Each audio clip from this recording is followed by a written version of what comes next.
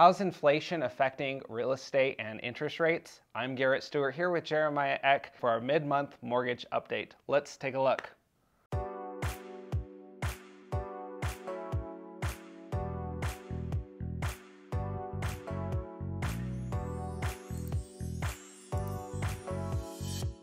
Thanks for coming back. This is our second video for our mid-month mortgage update, and Jeremiah is back with us from Guild Mortgage. Jeremiah, how's it going? It's good. How are you, Garrett? I'm doing great. And how are interest rates and what's going on with inflation? Because I think everyone wants to know what the heck's happening. They do, yeah. So really cool predictions for the future. So right now, inflation is sitting at about 4.9%.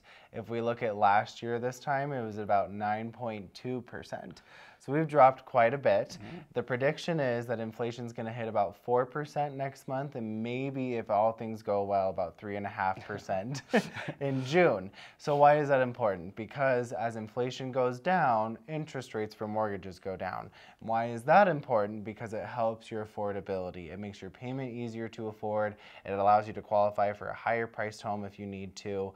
And the only sticky thing with this is the labor market. The feds want to make sure that in any type of adjustment that we go through in an economy, the labor market does have to go down. So unemployment has to increase. No one wants to hear that we have to have more people unemployed to curb inflation. The reason that's important is because if there's less people working, then employers have to pay less overhead, which then decreases costs for consumers. So that's really important. Got it. So we want the economy just to slow down just a little bit because we were kind of going too crazy, and we saw prices go up, and now interest rates are up. So, you know, what happens next in terms of with all these job reports and everything? You know, where are we going? Yeah, they want to see the labor market cool to about 4 to 6% unemployment. Okay. And then when that happens, obviously a recession is going to be bound. A recession isn't necessarily a negative thing, though. It's just a right sizing of price, a right sizing of the market, because if we get too extended, we don't want to be there forever, so we got to pull back and find a normal place. And you can totally see this if you look at the cost of eggs. Eggs are like $12 right now. Right. Ridiculous. So a couple of things. Inflation's going to go down. Unemployment needs to go up, but it's still a good time to buy, because if you look at from 1948 to 1989, there was only 7 down years in real estate, which means every single year real estate appreciated at some percentage. And a lot of people only focus on 2008 to 2012, but in every year besides those 7 over that 41-year period, homes have appreciated. And this year, they're expected to appreciate at 5.8%. Wow. So crazy.